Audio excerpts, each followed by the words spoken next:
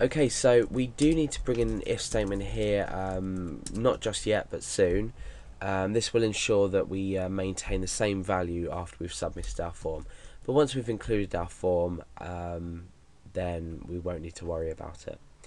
So we've got our text. What do we need to do next? Well, we need to create a variable with our font size. So bear in mind this is experimental, so the font size depends on obviously what font you're using. So for now I'm going to set this to 30, but we might want to change it later on.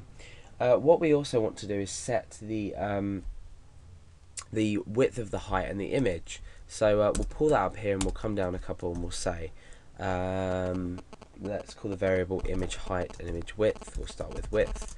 Image width, let's say we'll give it a width of 200, and image height, let's say 40 for now. But obviously we're going to change this around depending on how our text is output, and just so we can get a feel of everything, the way it works and how it looks. So the next thing is to create the image itself. So let's create a variable called image, and we're going to be using the image create function as part of the GD library. And the image create function takes two parameters. This is going to be the width and the height.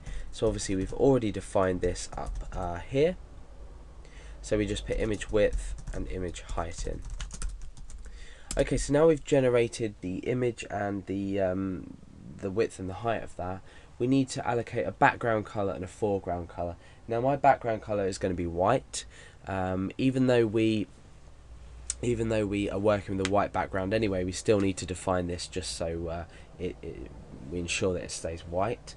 So we use the image color allocate function here, and we use this on our own. We don't set it to any variable, and this ensures it just applies it to the backdrop of our document, or our image rather. So let's go ahead and say image color allocate, and we're allocating this to the image. So we've already opened this image here, we've already created this image, so we're applying it to image, and we specify this in an RGB value. So we've got three integers. This for white, this is obviously going to be 255, 255 and 255. If you already know how to work with RGB values, that's great. You'll know that white is 255, 255, 255, and black is 000, which is what we're going to be doing for our foreground color, or our text color. But if you're not sure about these, look them up. Try Converter if you're used to hexadecimal color values, etc, etc.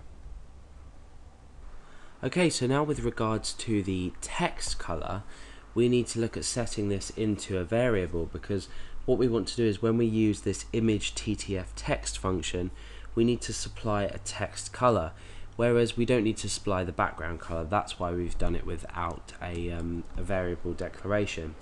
So let's create a new variable called text underscore color, and we're going to use the image color allocate function once again, and we're applying this to image, but this time we're using 0, 0, 0. So our text color is going to be 0, 0, 0, which is black. Okay, so the next thing to do is we want to use our image ttf text function to ensure that we are outputting the secure session properly, and we're going to preview this from index.php. We're not going to preview it from generate.php. So let's start with the image ttf text function. Now it takes a number of parameters, so as we go along I'll explain each one, or more or less each one, the ones that are relevant to us. The first one's easy. It's just the image that we're working with at the moment, as we've specified here, and that's it. So we're just supplying the image that we're working with. Now we want the font size, which we predefined up there, so we can just pop that straight in. This is the reason we've predefined our variables, so they can change dynamically as well. Next is the angle, which we don't need to worry about in this case. And now is the positioning. So I'm going to say 15 from the from X, sorry, and 30 from Y. We can play around with these values. We're going to play around with the font size, the width and the height of the document, and these as well, just so we can get it in the middle of the little area that we've created.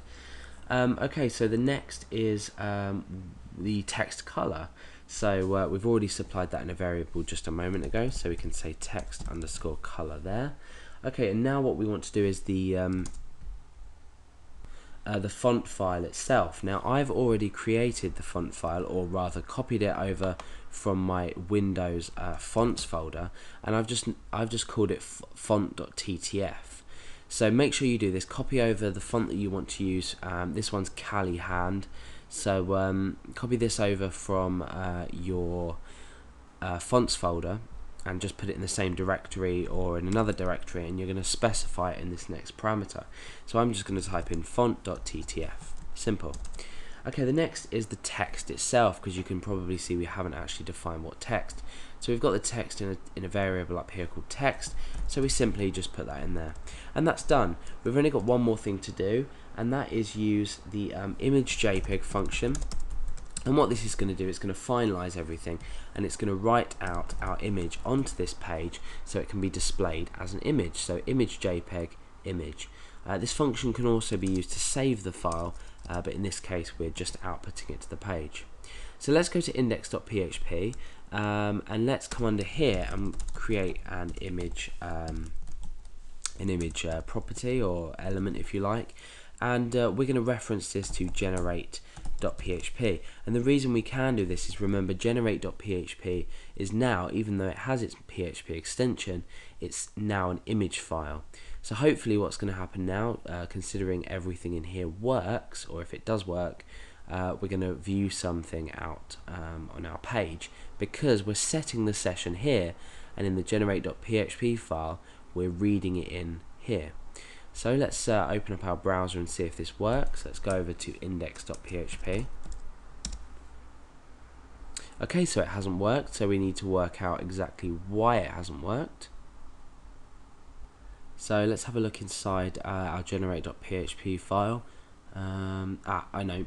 What we haven't done is, even though we're declaring our session up here, we're starting our session rather, if you like, in our generate.php file, we still need to start our session.